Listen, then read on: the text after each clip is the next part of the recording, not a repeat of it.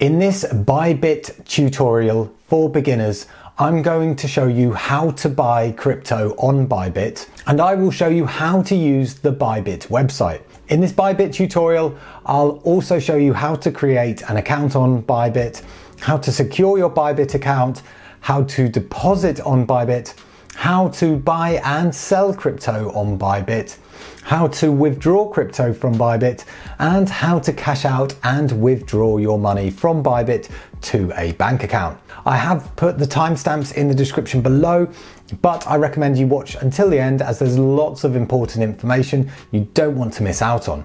Now, before we get stuck in, I must be clear that nothing in this video is financial advice, and if you want financial advice, you should seek a suitably licensed professional. Crypto is a high-risk asset and your capital is at risk.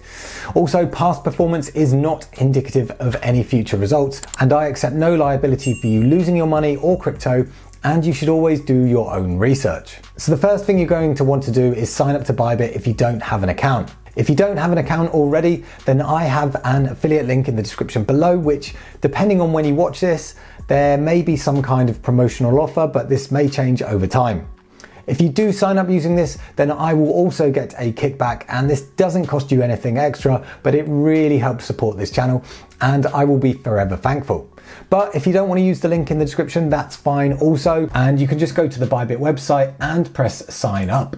From here, you will need to enter an email address and password and agree to the terms and conditions. Alternatively, you can also sign up with a mobile phone number or using a Google or Apple account. Once you've created an account, one of the first things I would recommend doing is securing your account, which you can do by clicking on your profile in the top right. Then you want to go to Account and Security. Here you can configure lots of great security settings. If you scroll down to the Advanced Protection section, this is where you can configure two-factor authentication with the Google Authenticator app.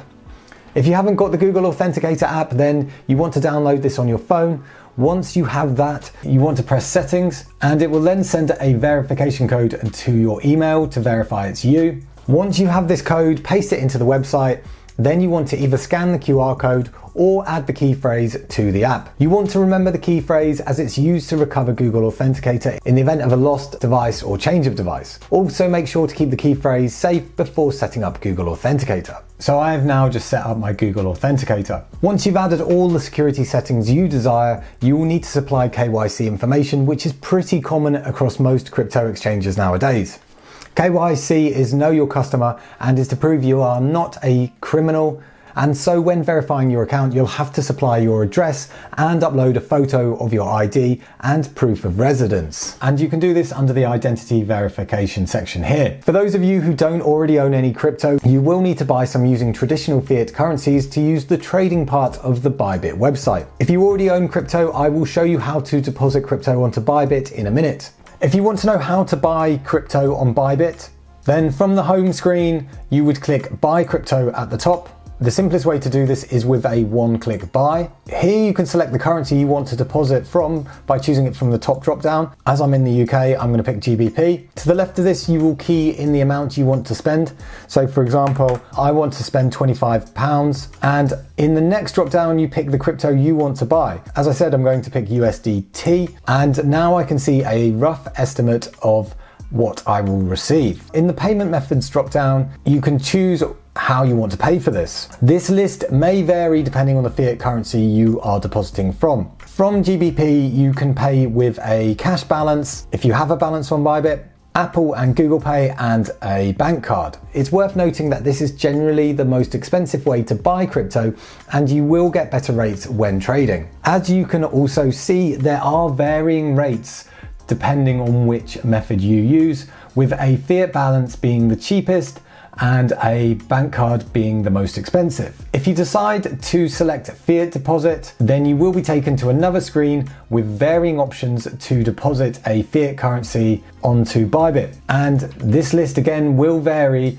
depending on which currency you are depositing. It's worth bearing in mind that even if a bank deposit is available in your currency, some banks don't allow deposits to crypto exchanges. For the sake of this demo, I already own some crypto, which I recently deposited onto Bybit, so I'm not going to purchase any here now. But if you already have crypto and you want to know how to deposit crypto on Bybit, you would click the deposit button in the top right. Under the coin drop down, you want to pick the crypto that you already own on another exchange or wallet that you want to deposit onto Bybit. I'm going to pick USDT.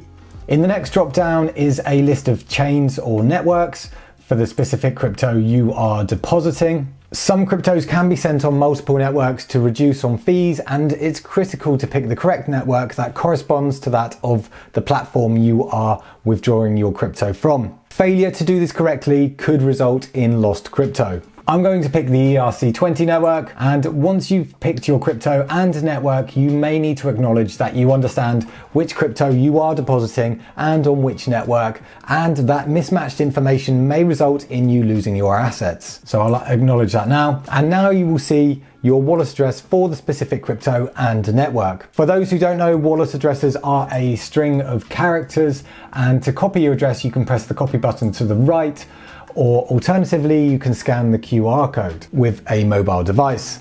If you are transferring crypto from another exchange, you will then paste the wallet address you copied onto the exchange you are sending your crypto from, making sure to pick the same network. If you're transferring crypto for the first time, it's always recommended to send a small test amount of crypto first, and it's always worth copying the address or using the QR code rather than typing it manually. Now, if you've either purchased crypto or deposited crypto onto Bybit, you can see this on your Bybit account by clicking Assets in the top right, then clicking on your balance. On Bybit, you have multiple accounts or pots of crypto. Deposited crypto will arrive in your funding account. As I mentioned before, I recently transferred crypto from another exchange, and you can see this on my funding account. So if we drill into the funding account, then you will see all your different cryptos you hold in this account. And here you can see the USDT that I previously deposited. For example, we may want to change our USDT into Bitcoin, and here you have a couple of options.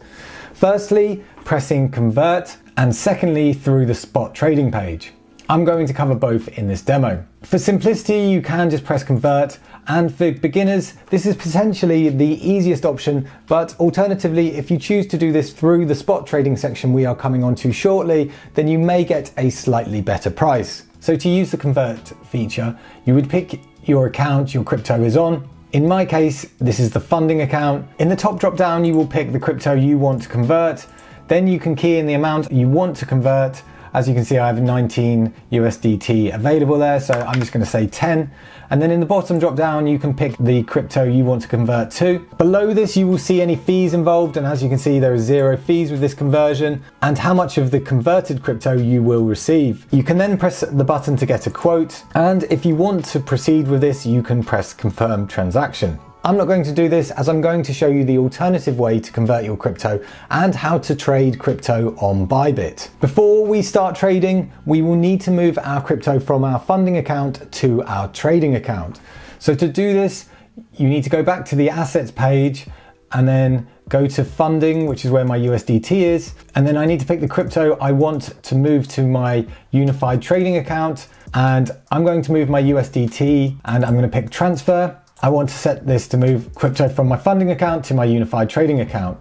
And I'm going to say move all of my USDT. So I'm going to then confirm that. And now you can see it says transfer completed, and I have 0 USDT on my funding account. And I now have 26 in here. I already had 6 USDT in here previously, so that's why there's 26. Now we've done this, we can start trading. So to do this, you need to go up to trade at the top and then press spot trading. Basic trading is spot trading. With spot trading, you are basically buying one crypto and selling the other, with whichever crypto pairing you select. So to choose this pairing, you would click on the hamburger menu in the top left here. You want to make sure that below the text box, this is set to spot. Then I'm going to pick USDT, as this is what I hold and what I want to sell. And then I'm going to pick BTC, which is Bitcoin, as this is what I want to buy. The rest of the screen may appear quite daunting if you haven't used a crypto exchange before, so I'll quickly run through what everything is. So next to our cryptocurrency pair we just selected,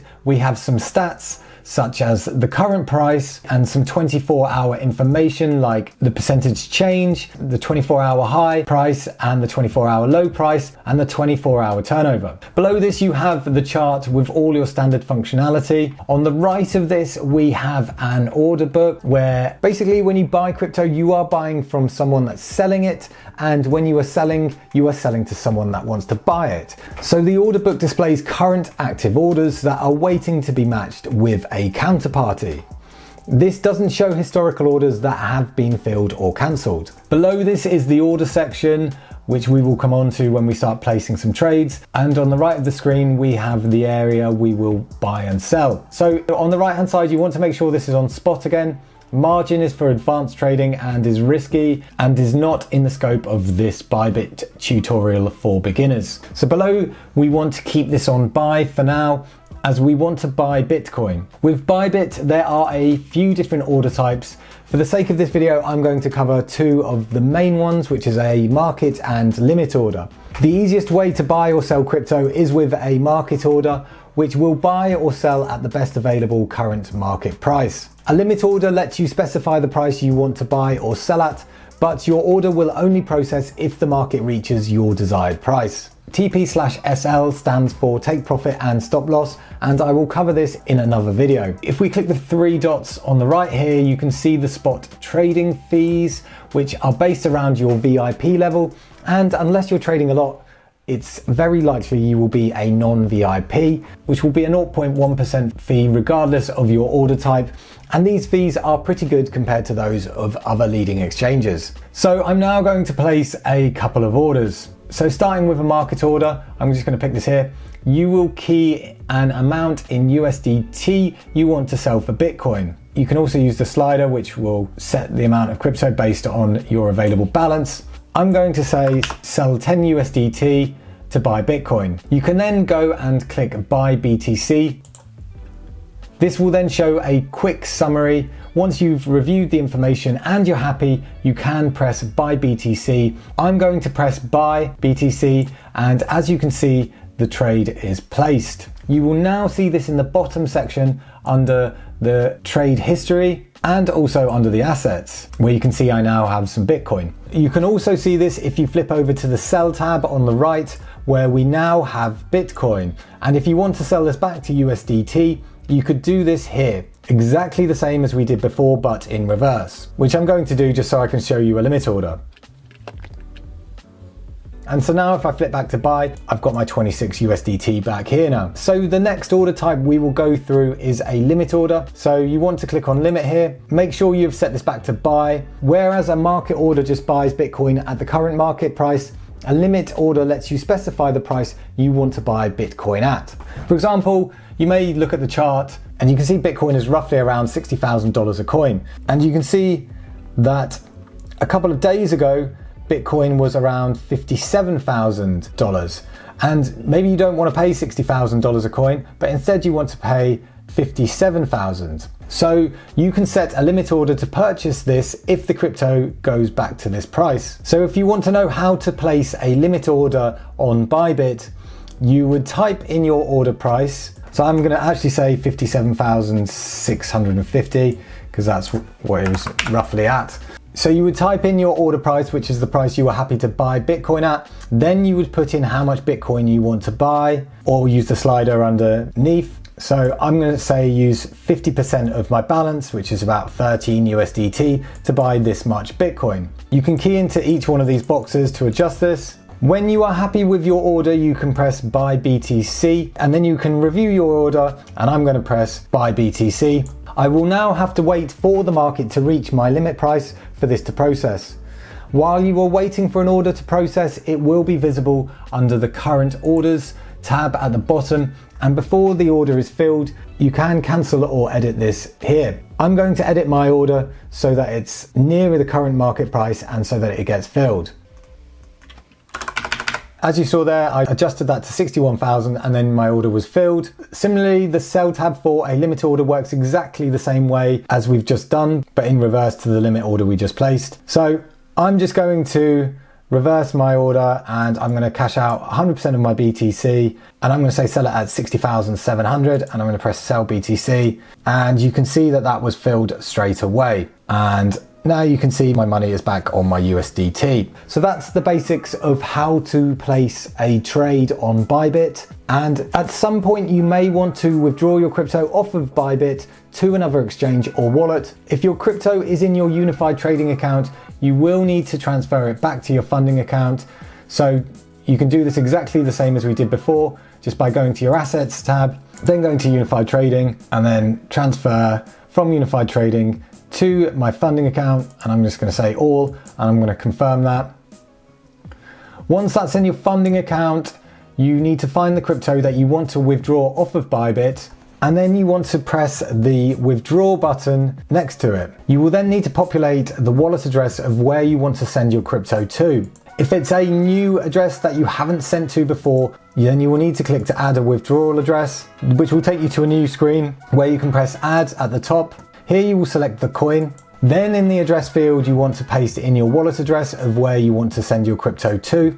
Then you need to select the network or chain, which will correspond to that of where you are sending your crypto to. Then you can add a label to it and then press confirm. If you have set up two-factor authentication, you will need to enter this information now, depending on your security settings. This is so that if someone gets access to your account, that they can't just empty it. Once you have confirmed this, you will then be able to select this address on the withdrawal screen. So if I just go back to that, you can now see this is in my address book. You can then enter the amount you would like to withdraw. As mentioned earlier, it's always worth sending a small test amount of crypto first, because if you do this wrong, you risk losing your funds. Below the amount, you can see any transaction fees associated with this. Different networks have different fee amounts. And so for example, if I was to set this to Sol, you can see the transaction fee is only 1 USDT there. I've just flipped this back to ERC20 because that's the wallet address I set up. If you are happy for this, you can confirm this and your crypto will be sent to the wallet you specified. I'm not going to do this for this demo, so I'm going to close out of this. Alternatively, you may want to sell your crypto and withdraw your cash to your bank. So if you want to know how to sell on Bybit, you need to go to the Buy Crypto menu at the top, then go to the one-click buy. From here, you want to change this over to the Sell tab. Then in the top drop down, you will pick the crypto you want to sell for a fiat currency. As I hold USDT, I'm just going to press the max there, or you can just key in an amount. In the second drop down, you will pick the currency you want to convert to, and under payment methods, you would then pick balance, and then you would press the sell button down here. I'm not going to do this because I actually want to keep my crypto in a cryptocurrency rather than a fiat currency. But once it's on your Bybit balance, you want to click on fiat deposit at the top. Then on the right of the screen, you want to click fiat withdrawal.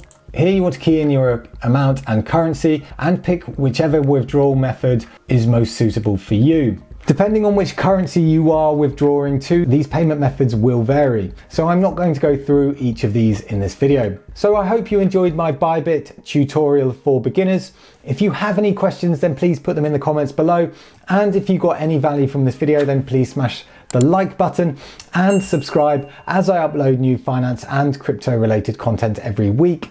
And if you're just getting started with crypto, you may be wondering what's the difference between a coin and a token. So I recommend watching this video next. It's been Ollie from Get Geek Finance. Thanks for watching and I'll catch you in the next one.